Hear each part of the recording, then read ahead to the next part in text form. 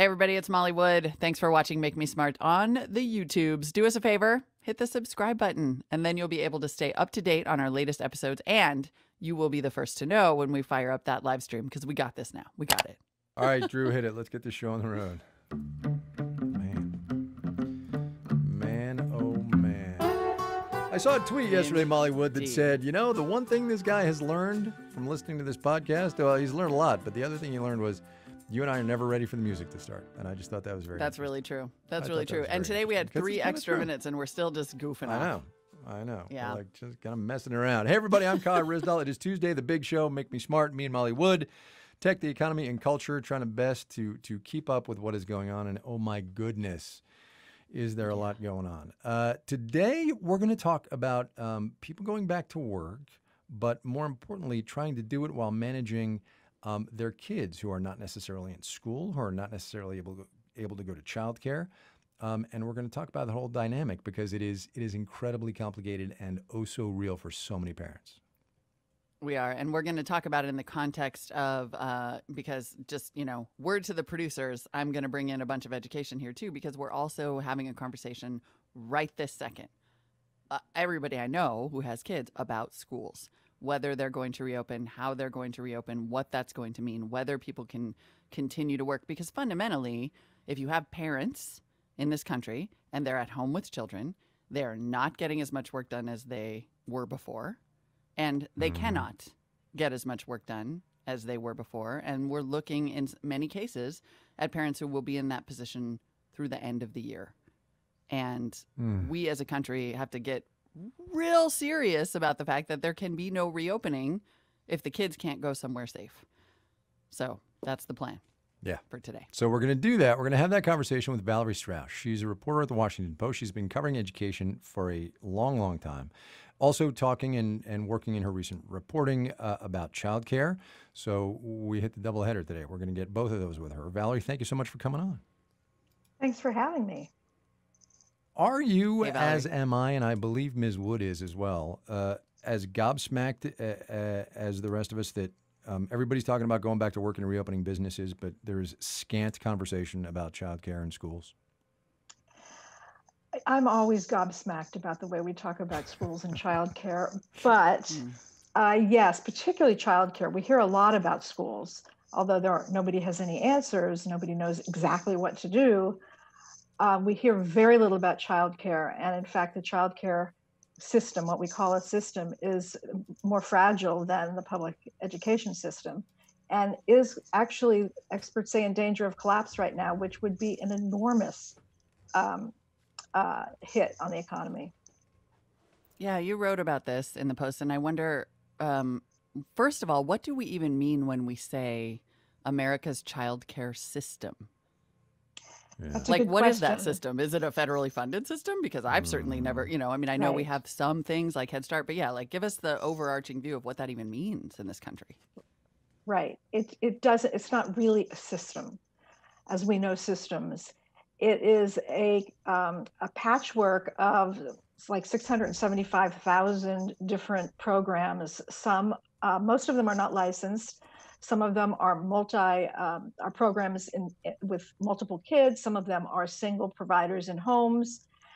It's a huge business. It's about 57 billion to 60 billion just for direct costs. And then when you spill over on goods and services, it can be up to 100 billion a year. And there is almost no talk about how to take care of children, particularly young children in this country. Before the pandemic and even now, there has been some legislation, but it's unclear when it will pass. And even the $50 billion, for example, that the Senate, that Democrats put forth in the Senate, would only stabilize right now what's happening. It wouldn't even begin to fix the problems. Okay, so that's a lot. Well, yeah, no, it is. Look, and here, so this is a really subjective question, and it bounces off your answer to the first one, which is you're always gobsmacked by the way we talk about it or don't talk about it. Is there a way that we can reopen this economy fully without solving the school and child care crisis? No. I mean, that's not even subjective. That's objective. People who have, millions of people have kids, and they have to have a safe place for their kids. Now, they're used to having them in schools, and they're used to having them in childcare programs, although it's very difficult for many parents to find affordable childcare, even in the best of times. So there is absolutely no way to fully reopen the economy without fixing this problem, and there are no answers. There are no fixes right now that can do it. What were, it's been interesting as this conversation has evolved, because it's clear that a lot of white working parents are now just starting to discover what poorer people in this economy, or single moms in this economy, or people of color in this economy who are also economically disadvantaged have experienced forever, which is childcare is expensive, out of reach, not always safe.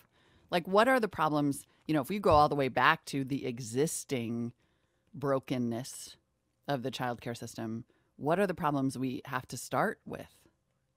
Okay, getting back to your question about it being a system or not a system, like I said, it's this individual patchwork. And the only real federal response there has been is this subsidy program. The federal government provides subsidies that are targeted to help a certain number of eligible families to afford childcare.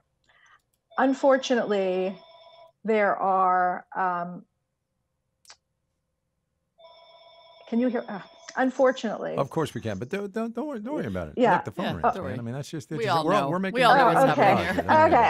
Okay. I thought I unplugged it. Just okay. keep going. Okay. So unfortunately, there's a number of problems here. One is quality. A lot of these programs aren't quality, and that's something that experts have been trying to address for a very long time. As I said, most of the programs aren't even licensed. Another problem is that the people who work in childcare are among the least paid workers in America. They make maybe $10 an hour for doing what people consider the most important thing, which is taking care of kids. But somehow we don't think that that's worth paying a lot for. And you also have the problem of cost. It is really expensive. It's even expensive for middle class families.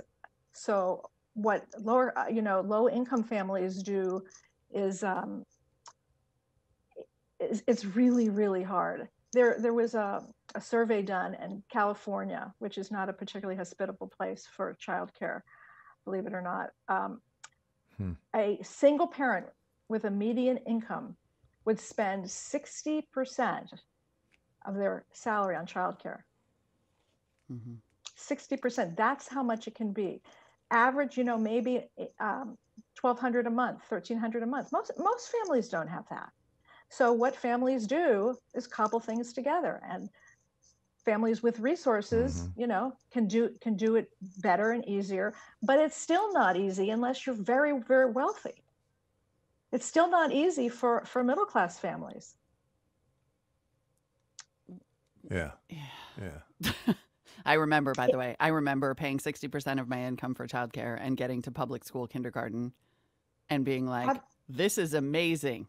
How much money would you like at the auction? Right. Exactly. Right. Well, that's part of what's happening now, is that some people are looking at the opening of school as a child care effort. And so they're pushing to reopen schools in some places, I suspect, for that reason. I mean, what would have compelled the governor of Florida this week to insist that all the school districts have 5-day-a-week learning in school for parents who want it, even while Florida is the hottest, has the biggest outbreak right now, and looks like there's no stopping it for a while. That sounds like childcare. Yeah, that sounds like a childcare issue and an economy issue. Right. The front page of the Miami Herald today was governor orders schools open, and then right down below the fold was governor orders bars and restaurants closed. And you're like, right? How Yes. does that work? There you go. That right in a nutshell. Yeah. Right. I was doing an interview the other day, and I asked the person, and we were talking about Black Lives Matter and the protests and all of that. And I said, do you think this time feels different in that it might actually change some things? And she said, without even hesitating, oh, yeah, and I'll tell you why. It's because white people are out on the streets, too. And so the corollary question, I think, with childcare in schools is, do you think this time might change the conversation about childcare and education? And if you do, is it because white people are now going, holy cow, this is a really big problem for me? Yes and yes. I think that's exactly what happens. That's how change happens. People get affected and so, oh my gosh, it can happen to me. And that is what's happening with the Black Lives Matter protests, which is kind of a wonderful thing to see, that so many people have been participating and in the fight for racial justice. But yes, in terms of childcare, I think there has to be some changes. At least there will be changes in the amount of money the federal government gives to these programs. That would be a start. It's not all, but it's a start. That doesn't fix the problem permanently. It doesn't create an actual system in which states would create licensed childcare programs in which families could go, but it will help what there is now. Can you give us a sense of what the conversation is about financial assistance from the federal government? Because it feels like it's not a big part of the conversation.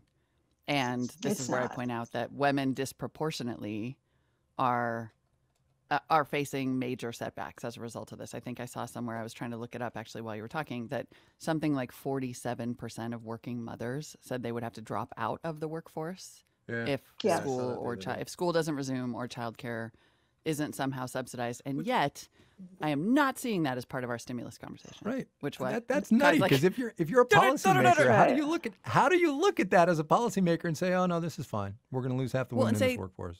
And even just say this is fine for the economy. You cannot have a recovery. Right. Even if you don't care about women and equality, you can't have a recovery. Now the rage is absolutely. Absolutely. I mean, even before the pandemic, women were hit harder with childcare issues. Mothers were 40% more likely than fathers to report that they had to make adjustments to their careers so they could take care of kids.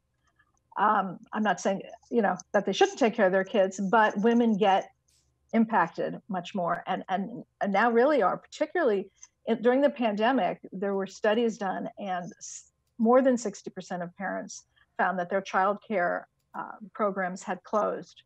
Now, some of them have opened, but many of them have to operate on social distancing rules, which means they can't bring back as many students.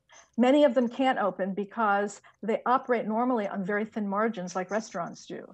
And they're out, they're gone. And we don't know what percentage now of the millions of slots that families depend on will be open this fall, that will be open in the winter. It's like we're seeing 40% of restaurants are probably never going to reopen. Well, that's one thing. But when you're talking about childcare slots, that's another thing. Right. Okay, so look, let's talk next steps and how this might, and let's admit we're talking very long term. Let's think about how this might get fixed. Number one, you've already said, is more federal dollars. What else has to happen? There has to be a concentration on quality, okay? There has to be better licensing efforts. They have to be enforced. The federal government could decide, instead of funding, federal funding goes through to families. So the idea would be to actually create a system in which the states have, with the help of federal funding, create high quality childcare programs for everybody who needs them. That's So then, right. and then you make them very, very affordable, or you make them free. And so you get cost, you get quality, and you get capacity. Those are the three things you really need to do. If you were a betting woman, Valerie.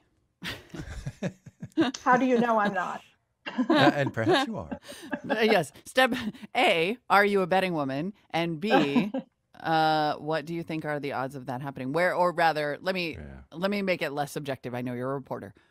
Where are we with that conversation right now? I know the Senate Democrats have introduced a child care and education relief bill. Is it going anywhere? I think it will go somewhere at some point. The problem is that there will be some more money, even from Republicans, on this issue. Part of the question is when. For example, it's not just child care programs that say they need the money right now and it's not coming right now, but school systems are. There's a number of school systems that say they cannot open safely without much more federal money now. And the House has passed that money. The Senate, not so much. And they seem to be in no rush to do it. So you have, for example, San Diego Unified School District has announced it's going to reopen schools for all students for the first half of the year, because they're expecting the Congress to come up with the money for them to do it for the second half of the year. But if they don't, then everybody's going to have to go home. Wow. Yeah. Okay. So we remain on the high wire. Valerie Strauss is a Washington Post reporter covering education and childcare. Valerie, thanks so much. We really appreciate the context. Thank you very much. Nice to talk to you. Bye. Take good care. Huge challenge, but so important. It's like instrumental. It's like... It really is like everything, actually. Yeah. Yep. Yeah. Okay. Interesting. Okay. Yeah. Yeah. We report, you decide. I don't know. We're headed for a break. Before we go. And I mean, we should point out, like, when we have this conversation too, we're not only talking to parents. We're talking to all of the people without kids who have to pick up the disproportionately high amount of load because, like, I can't work that much. And people with young kids at home can't, or like me with my 13-year-old that can, in theory, do more work by ignoring him than someone with a 2-year-old can. But then he doesn't win. And I mean, nobody can kind of operate at status quo. Although I will say my kids are getting a lot more screen time now than they used to. Let me just tell you that. Yeah, absolutely. I mean, we didn't even touch on this with Valerie, but it's the social emotional development. Literally pediatricians are starting to talk about how school should probably reopen, dangers be damned, because it is so bad. The educational outcomes are bad. The emotional development is bad. The depression, the just, socialization for children. Like this is such a huge issue to set back a generation of kids this much with no plan. I mean, that is the future of our country. That is pretty bad. It's pretty bad. Send us your thoughts. Send us your thoughts, he said, clearly this time. Voice memo, email, take your pick, makemesmart@marketplace.org. We're coming back. I'm out. Oh, we're biscuits. back. We're back. I'm out. We're back. Okay, we're back with a little bit of news. I've got mine. You got yours. What do you want to talk about? I believe they're somewhat related, but you begin, please. I believe they are. So I will begin with an interview that a guy by the name of Raphael Bostic gave to the Financial Times. He is the president and CEO of the Federal Reserve Bank of Atlanta. He's been on Marketplace a couple of times. Black economist. Did time in the Obama administration, has been with the Fed in various stints. Anyway, he gave an interview to the Financial Times, and I will preface this by saying I always really enjoy my conversations with him, but he said in this interview that the U.S. recovery might be, and this is the quote, leveling off. And all I can think of was, how do you think it's only leveling off? The virus is spiking all over this country, right? Consumers are not going to go to places where they are going to get sick and conceivably infect others. I think leveling off is charitable. I think Right. it's really, it's so obvious to me that we're gonna have a second leg down in this what is going to be like a W shaped recovery, right? Because that's the way it's going to go. It's going to bounce up and down and up and down. I just love him though I do. I think he's being a little bit not as plain spoken as he needs to. I like that you were like, the long preface of all due respect, sir. You wish. You wish. Yeah, we were leveling up. So that's my news item. I just think the moral of the story here is buckle up because I just it's going to be really bouncy for a long time. Yeah, and it's going to be long. It's a long road. I mean, only look, gonna be a long time. even in places, and just to take the focus off of America and our response for just a second, even in places that have legitimately leveled off in terms of infections, like Australia, they're having to reclose. Like they're having to put more shelter-in-place orders in place because infections keep spiking. Like there is not, there's not a situation where the virus itself is gone globally. And we in the United States may have even lost control in some places of like literally our ability to contain it. Long road. Even if I wanted to spend money, there's nowhere for me to go. I I drove up to Point Reyes this weekend and with my son to get a bunch of cheese, which was very exciting. And there was like a clothing store that was open and all the clothes were so ugly and I just still wanted to go in and buy them all. All of them. And I didn't. I kept my money on the sidelines. Did you really? Interesting. And clothing, of course, has been hit the worst of pretty much any sector of retail, down like 90% in April or something. So, yeah. Totally. And it's just, and look, I mean, restaurants, I don't want to sound brutal, but they're done. Like, restaurants are done. Good thing you don't want to sound brutal. Oh, my goodness. Yeah, sorry. I apologize for sounding brutal, but like, get real, Yeah. Get real. How are they supposed to stay open at a third capacity? Right. I don't know. Right. Yeah, long road. With the growing awareness of the long road in mind, and we did predict this. We have been saying on this show, like that at some point, Congress was going to catch the snap and realize that that more stimulus was required, and they probably did. Now there is a little bit more conversation. In fact, as of yesterday, Monday the 6th, Senate Majority Leader Mitch McConnell said that a second stimulus check, an actual financial assistance, direct assistance to people, could well be part of the next coronavirus relief bill, but that it should be, they believe, much more targeted and that it would be directed at people who make about $40,000 a year or less. Oh, that's interesting. I hadn't seen that a little bit. Because, and the reason that resonates with me, is that Jay Powell in a press conference a month ago said 40% of, I'm pretty sure the stat is right, 40% of households making $40,000 or less had experienced job loss that month. Exactly. And this was like April or May, right? So, yeah. I think that stat is right? even... That's where the pain is. Yeah. Yep, that's exactly where the pain is. In fact, that exact stat is in this Forbes article where I saw this quote from Mitch McConnell: close to 40% of Americans earning less than $40,000 annually. And look, I mean, I actually don't think this is a case of, I think there's some faux outrage about the deficit for sure.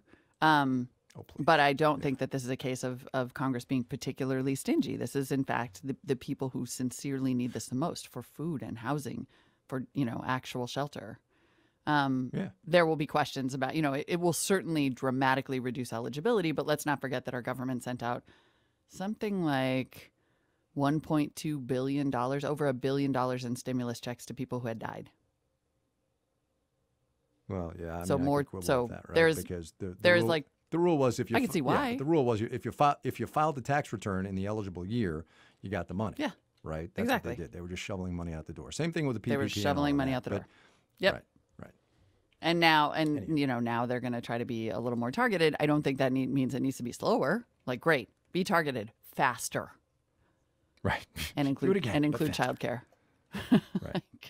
But that was an interesting note, and suggested that at least that these conversations, we are not in fact starting at zero. They're happening. Right.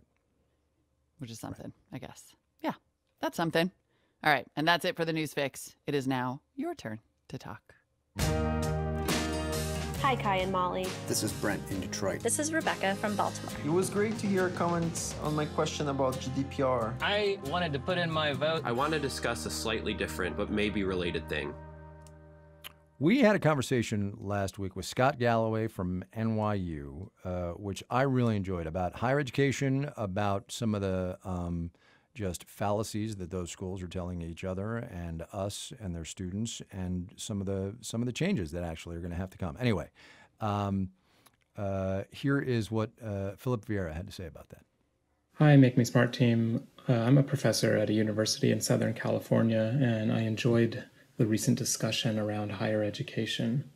I do agree that a college degree should be available to more people. But in speaking with my colleagues, there is a lot of skepticism around how technology would enable this. It feels like we've been trying to get online education right for many, many years now, and yet students still struggle in that sort of environment. This is particularly difficult for non-traditional students who really do benefit more from face-to-face interaction. This opens up the possibility for haves and have-nots. Thanks for all the good discussion. Yeah, and thanks for the thoughts. I guess the question is it a question of how technology is going to be able to do that, or whether, right? Because if we had really good investment in education technology like we do in, iPhone technology, right? That'd be something. That'd be something.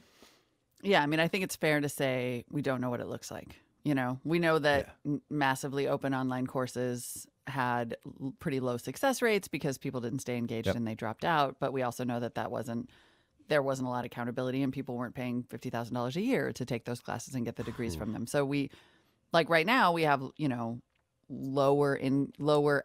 worse outcomes with online education. But I think it is true that we really don't know what could be accomplished with that level of investment. But I agree that the possibility of haves and have-nots is, I mean, that already exists. But at least you could get a scholarship to go to a school and live on campus and learn. It's very hard. If we're going to move to an online model in the long term, then we're going to need scholarships that provide internet access and computers in the same way that it would have gotten a kid physically to a school. But I think Scott's overriding message was haves and have-nots is like the whole higher education conversation in a nutshell. Yeah. Yeah. So there's that too. 100%. Yeah. 2 weeks ago, we played a voice memo from a listener, Joe Wodenschek, who had found a silver lining in his pandemic experience by starting a business he had dreamed about for years, but did not have time to focus on until now. And so we're doing that again today. More silver linings. Here's listener Katie Sullivan. Hi, Kai and Molly. You were talking recently about silver linings for startups during COVID. I'm a Vermont sheep farmer with a new sideline, buying New England wool, employing local mills to spin it into yarn, and wholesaling that yarn to local yarn shops.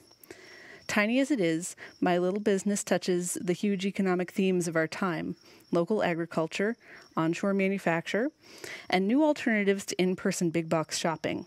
I'm counting on people staying home and knitting this summer instead of vacationing and gathering. Looking at Australian wool prices lately, I'm reasonably confident that supply and transport disruptions will trickle through the globalized world of textiles to give my hyper-local effort a boost.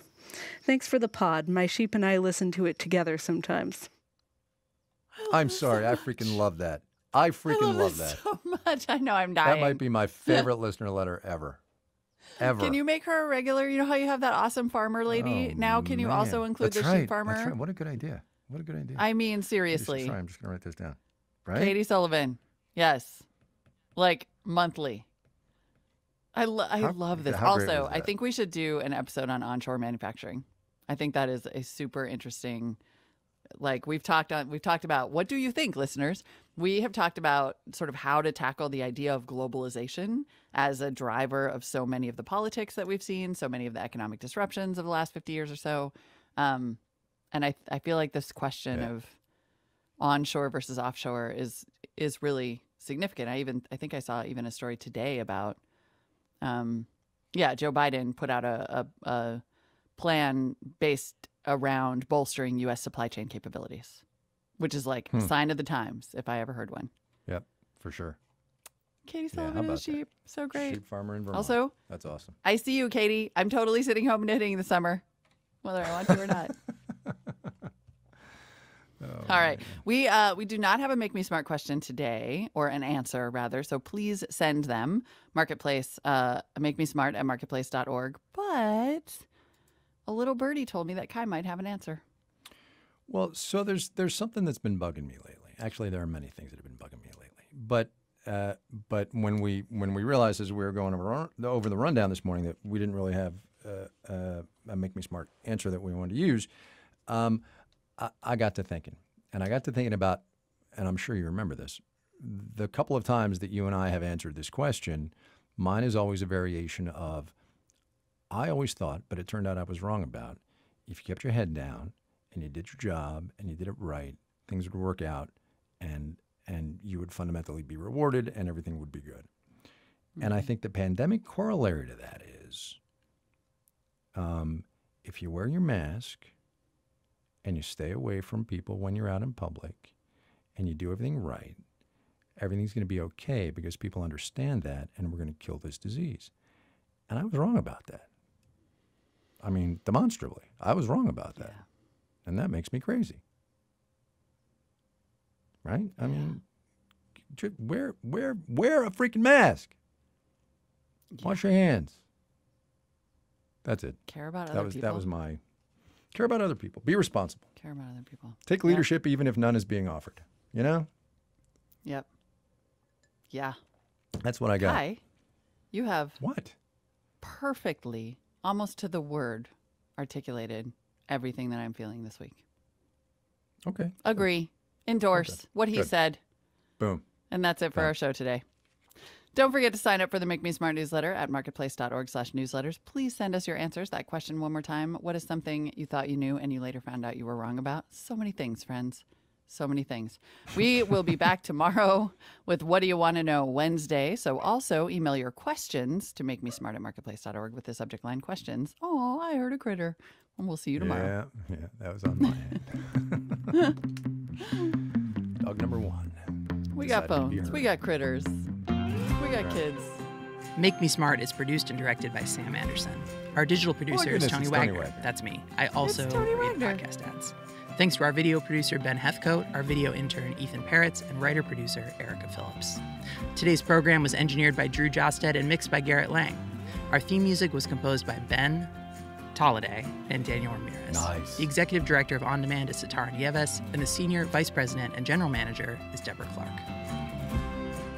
There we go. So that's Erica down. We got Tony down. There's like 3-4 more to go. We got more. Y'all wanted to hear what they sound like, do we? I love it. I like Tony's full disclosure, too. He's like, yes, I am the ad guy. Yeah, right? Well, it's always fun in case you're wondering. The voice. It's also me. Oh, I feel so relaxed. That was so easy. Boom. Done.